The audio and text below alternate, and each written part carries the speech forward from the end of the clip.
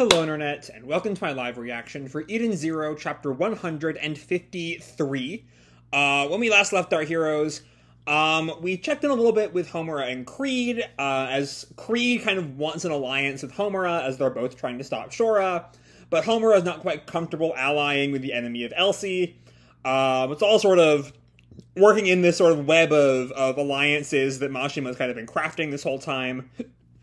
We then check in on the bots, who have been freed of their hypnosis, and Moscow starts flipping through channels and finds the lost card game.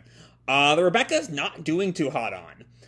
She quickly loses the first two rounds, loses her arm covers and her stockings. Lyra throws a couple of rounds. Rebecca loses the next round, losing her headband and now being left in her leotard. And she tries to reverse time, to cheat, and, win. But despite the fact that she memorized where the card placement was, she still loses that round, losing the headband again, and being put in a really dire situation. And Lyra is now openly threatening her legs, tying in with the flash forward. So yeah, last chapter was more than a little bit horny, but there's some good shit in there. Lyra also revealed she's only lost the game once before, to Poseidon Nero himself, who took her left eye. So anyway, we open pretty much where we left off, with Rebecca just in her leotard, clearly uncomfortable. We see her, covering her boobs there. Lyra is, pretty confident that she's won, and also confident in her risqueness. It's a well-colored color page. I also like the color really makes the fish swimming in the background pop out a bit more. Anyway, back to the actual plot.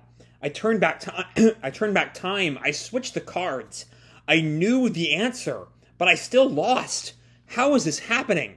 Chapter 153, The False Five. Which is perhaps tied into how Lyra is cheating.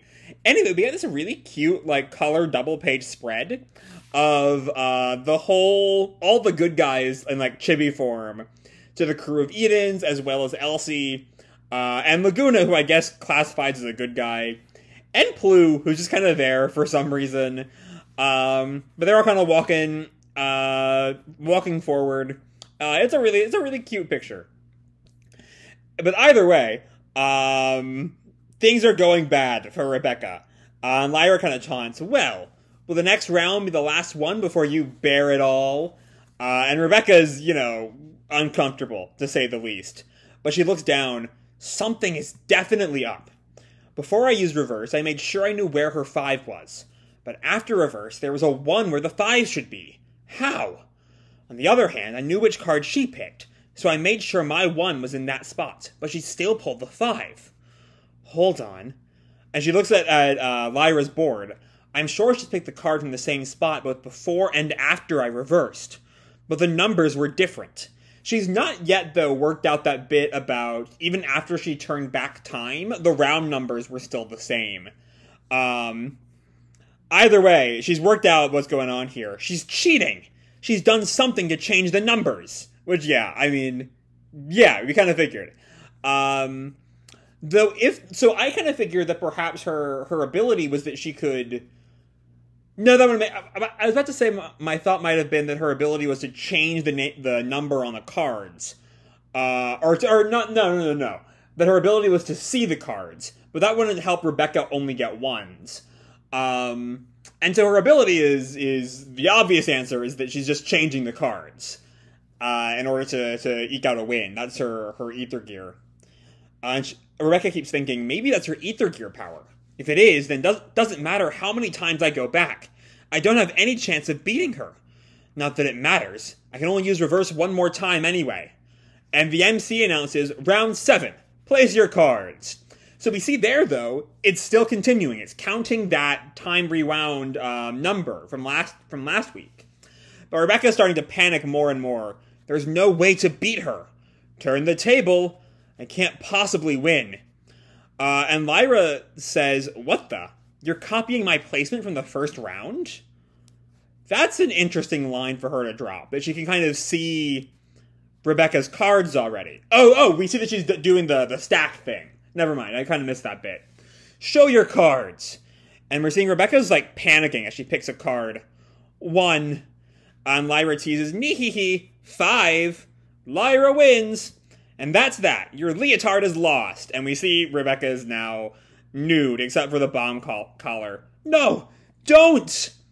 And all of the men cheer. "What am I supposed to do?" And Lyra teases, "Uh-oh, she's gone full frontal in front of this huge crowd of people." And Rebecca, in a panic, we see that she's, like, curled up into a ball.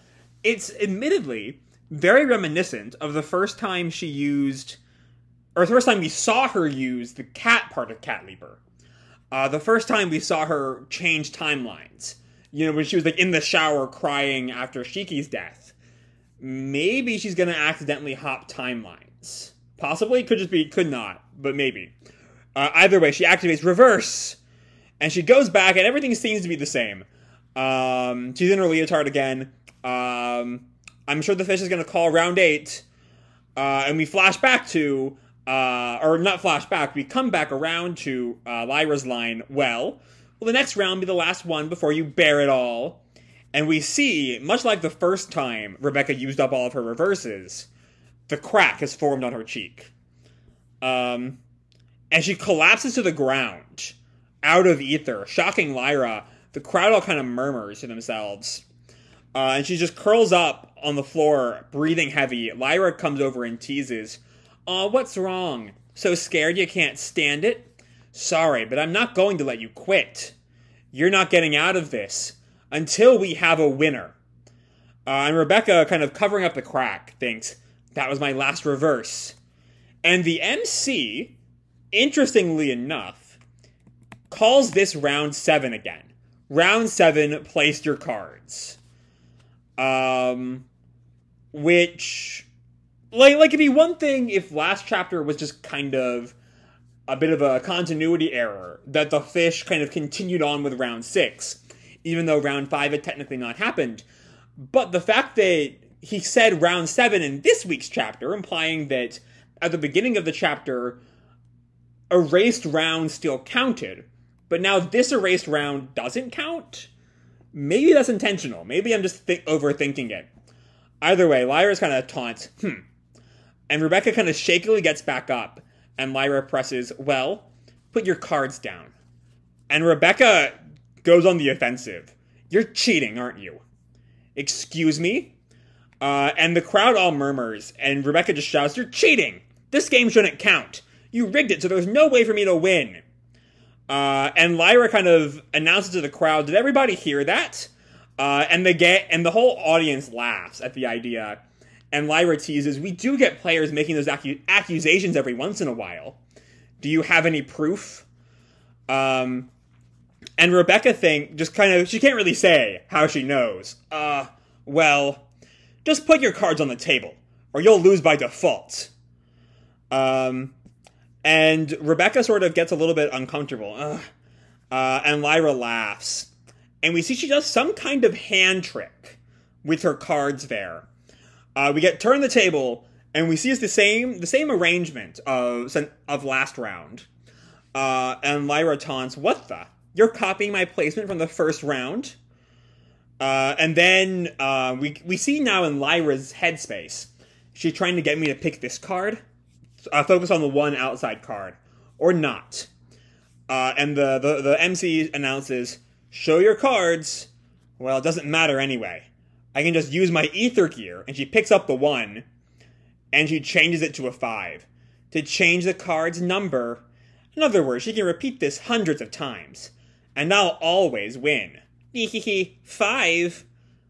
Hold on, does she realize what Rebecca's doing? Because she has that she can repeat this hundreds of times, which means she must realize what Rebecca is doing. How does she know? How can she tell that time is being rewound? I don't know at all. And Rebecca just sort of stands there. "What's the holdup? Show us your card already." And Rebecca just tells her, "I don't need to. I know it's going to be a 1. And Lyra thinks, "With my power, yes." But says out loud, "But if you don't show us your card, we won't know the winner." And Rebecca kind of steps forward. "I was right. You are cheating. None of this should count." That old chestnut again. And Oh, I see what she did. Rebecca says, you have a 5 in your hand, but it can't possibly be there. And she pulls a card out from between her breasts. Because I never put a 5 on the table. See? Oh, that's a smart play. That's the only way she could prove it. That's some good shit there. Stunning Lyra. The crowd all kind of murmurs. The MC announces, the number is black. That is definitely Lyra's card. But how can there be 2 5s? You picked a 5 that didn't even exist. How can you do that without cheating? And Lyra looks down, but how could you do that? There are 5 cards here. And we see she cut one of the cards in half and placed 2 of them at the bottom of the stack. And she looked, this card is torn. You made 4 cards look like 5? And she flashes back to earlier when Rebecca kind of collapsed. But when? Is that when you... But how do you know I picked this card? And Rebecca thinks, I use the power of reverse. Though, that being said, Lyra seemed to realize that, whether she can repeat this hundreds of times. Though perhaps that is, in the end, just kind of a figure of speech. No matter how often she tries, she'll never win. That just happens to be very in line with what Rebecca is actually doing. But more by sheer coincidence than anything else. Either way, a delightful gambit from Rebecca. And she slams down her 5. Here's my proof. You're using an ether gear to change the numbers. You dirty, rotten cheater. And Lyra kind of starts to panic. She's been caught. She has absolutely no way to get out of this. That's low. Play fair and square. And one guy, who cares? Just take it off. And the crowd all kind of boos Lyra. And she's getting more and more uncomfortable here. And she throws her cards in the air. Everyone shut up. She throws them at Rebecca, I think, who dodges out of the way. This card game is over. Now it's time for the slaughter show. And the crowd no longer cares about Lyra's cheating. They just want to see someone die, I guess. And Lyra steps towards Rebecca, and this explosion happens in front of Rebecca. And it's Shiki and Callum, who have once again interrupted this fight. They've apparently been fighting underground. Shiki has dragged Callum through the floor. The 2 of them square off. Rebecca calls Shiki, and Lyra as well, Callum. And Shiki lands in front of Rebecca. Rebecca, you don't need to do anything she says. We're out of here. We're gonna go save Witch. Right. And the 2 of them go to leave, but Lyra throws some more cards at them. Oh, no you don't. And they're kind of caught up in a whirlwind. Oh, it's one of the Rutherfords. I was kind of predicting it might be the Callum might be an ex-Laguna gang fight, a next ex-Draken gang fight. And I might be right. Whether this is Jean or Clean is not quite clear. Either way, one of them's here. Shocking Lyra, Callum is like, wind? And yep, there's Jean. Go on, Shiki. It's both of them! We'll take care of things here. And Clean agrees, the situation. Let us handle it. Rebecca calls Jean, Clean. But Shiki turns to Jean, but the ship, she'll be fine. We took out most of the drones. Shiki tells him, thanks, and then grabs onto Rebecca's arm. Come on, Rebecca! Ah! And the 2 of them fly off to go save Witch. Lyra kind of growls up at the hole in the ceiling, and Callum stares down his 2 opponents as the chapter ends. Okay, this was a fun chapter. My complaints from last chapter are still kind of on the table. The whole concept is just really uncomfortably horny. It's largely, not super disrespectful, I'll say. We got one shot that's, specifically angled to kind of emphasize Rebecca's breasts in front of her face, in front of her head at the bottom of page 3. But there's only, a single panel or so of naked Rebecca where we can see anything we have the one where she first loses her clothes that you can see a lot. And then we can just basically see from, here up. I hope that's part of here up. And then, the shots of her legs. All in all, it could have been a lot worse. It's still Rebecca in the nude, so she can be leered at by a crowd. But it could have been a lot worse. And once we finished that, and Rebecca's Gambit kind of takes off, the chapter really becomes a lot of fun. I love the moment where Rebecca is just like, I've completely played you, and you did not see it coming. It's a great moment. Her unveiling of the 5. It's good. Like, that's our thumbnail right there. No doubt about it. This was just like an all-time great Rebecca face. The pure, like, confidence, the pure, you know, assertion of her own success. It's a great face for her.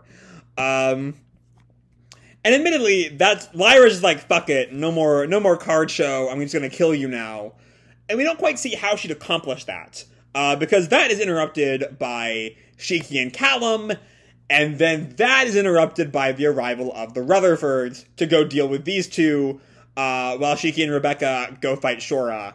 I'm still kind of holding out hope it turns out to be everyone versus Shora, and not just Rebecca and Shiki. Largely, again, because I just got through with the Doryu fight in Wraithmaster, which is kind of the same thing. But all in all, really fun chapter. I love the strategy Rebecca pulls. It's a really fun moment. And now we're gonna get our Rutherfords, you know, fighting Lyra and Callum, which looks to be fun. It's a little bit unclear. I think next chapter is gonna focus on that rather than Shiki and Rebecca, but it could also focus on Shiki and Rebecca. Could also focus on Homura and Creed and whatever they're up to. They're technically headed towards All Link as well. Maybe, again, their situation's a little bit funky right now.